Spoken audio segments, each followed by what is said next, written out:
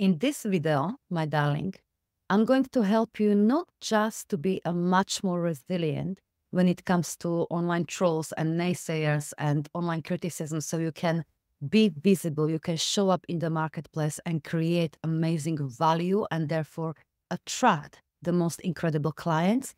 I'm going to help you to turn that online trolling and criticism into more amazing clients, into money, into profit. Okay? My name is Lenka Lutonska. I am a Limitless Millionaire mentor for incredible change makers and spiritual entrepreneurs like you. And it's my really great pleasure to have you here. So if you're new here, say hello. If you're not new here, say hello as well. Now let's get to it. But first, actually, I would like to share with you a funny story and what actually inspired this video. Last week, I ran one free masterclass where I shared with my audience new business model and creative process behind shifting the business model so it can accommodate me going from 7 figures a year impact to 8 figures a year impact on the world. And generally speaking, there was so much love and gratitude for this masterclass. Lots of awareness, lots of clarity, etc., etc. However, during that masterclass, there was this one single comment that said something like, I thought we were going to learn something new, or all we're doing is listening to your sales pitch. And I noticed this comment as I was teaching and didn't make nothing of it, ignored it, didn't react it because there was no need to. But then I remembered that, you know what, some time ago, some years back, if I saw this during, let's say, my webinar, it would totally discourage me for some time. It would make me feel really, really bad. And that's an issue for many, many women, right?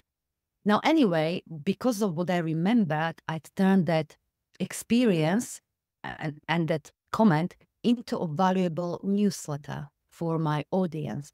And again, I got lots of thank yous for the newsletter saying, women, oh, you just set me into really tyrannizing myself because I was scared to do this and that, etc., etc. And there is this one amazing woman that replied, well, can I just thank this troll of yours because it made you write this newsletter, and this exact newsletter is what made me sign up for your program today. So she stepped into my year-long amazing program.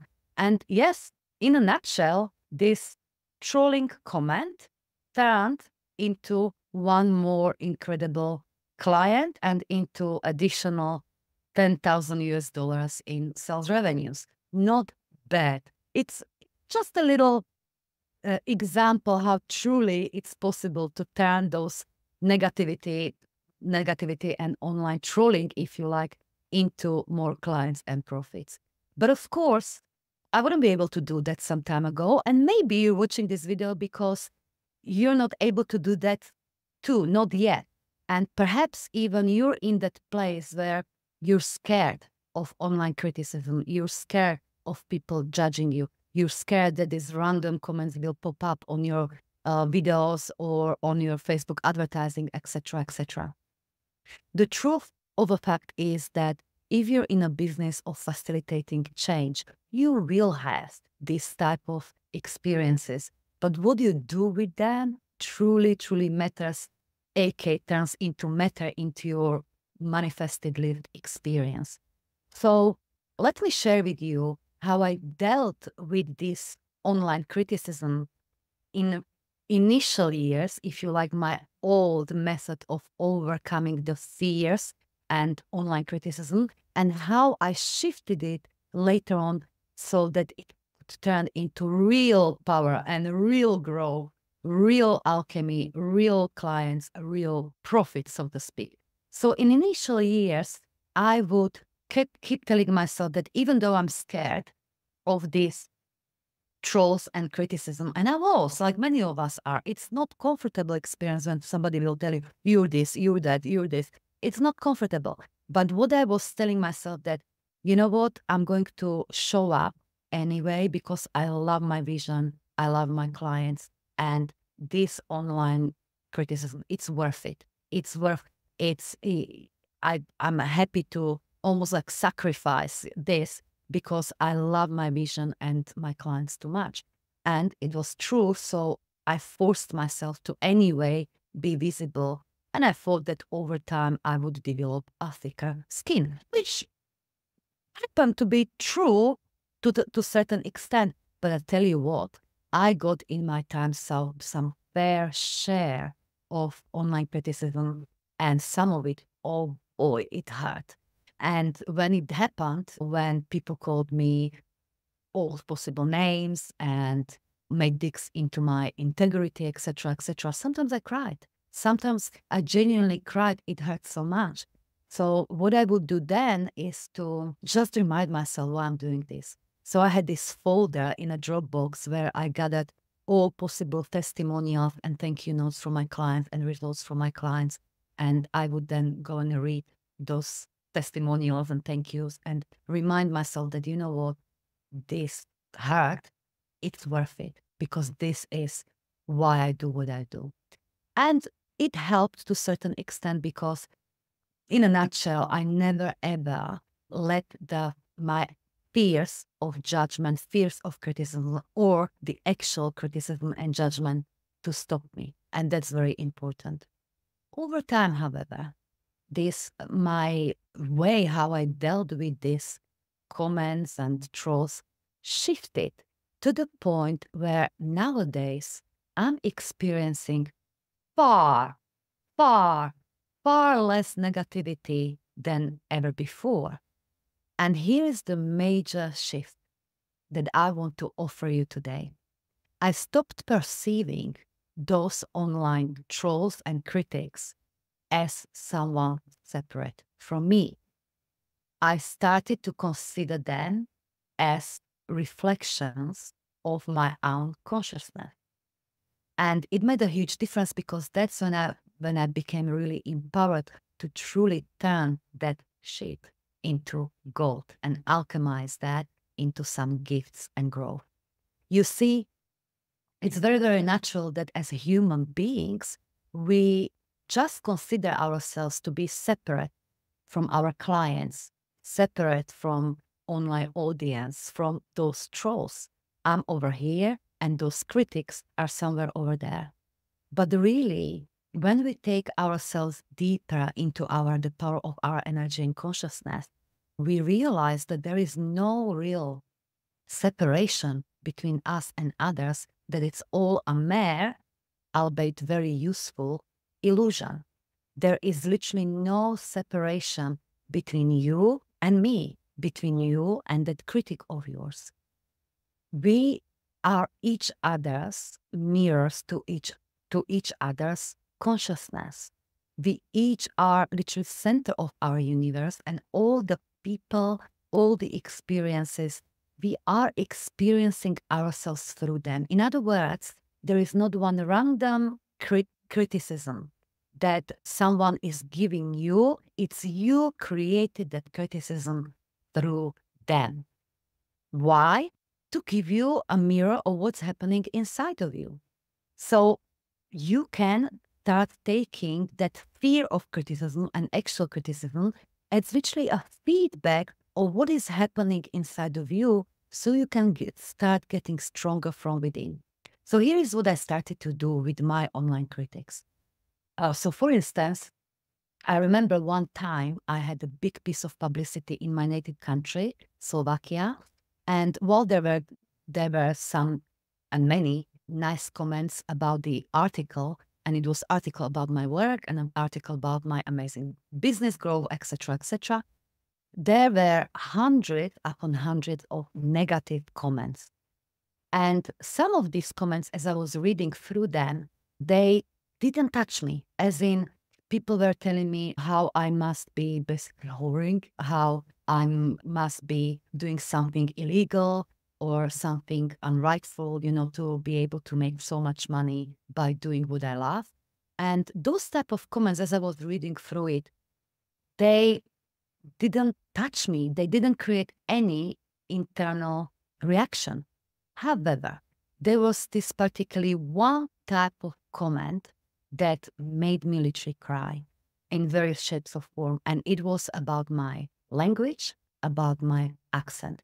People were making fun how I, with my terrible English and terrible accent, how dare am I speaking to and teaching British people or English-speaking people. They were suggesting in the comments how I should at least take a few English lessons to improve my English before I go and work with people. So essentially, this type of comments, this type of criticism really pressed something internal, and it freaking hurt me. And this, while highly uncomfortable, is actually gold, because this is the, whatever that internal trigger, that internal button is pressed, it's pinpointing into your shadow, into a type of beliefs and self-perceptions you have about yourself that you haven't alchemized yet.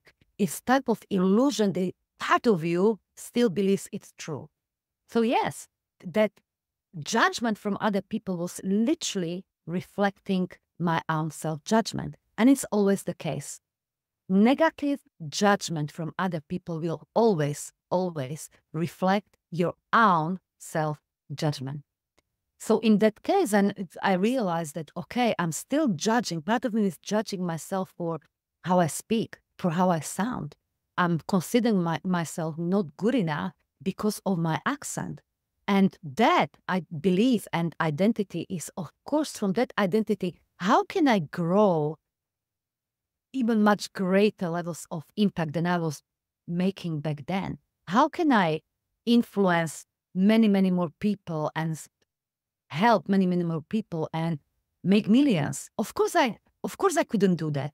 So I took it as feedback, and I literally worked on that limiting belief that my accent, my language is not good enough.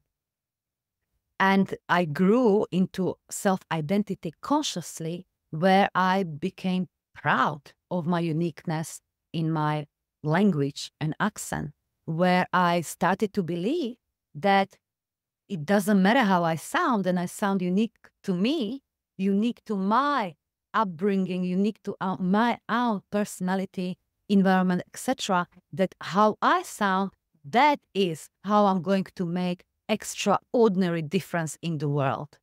So I became proud of my language, my accent, my way of speaking through this experience, through just a little bit of internal work, shifting those limiting beliefs, shifting that identity.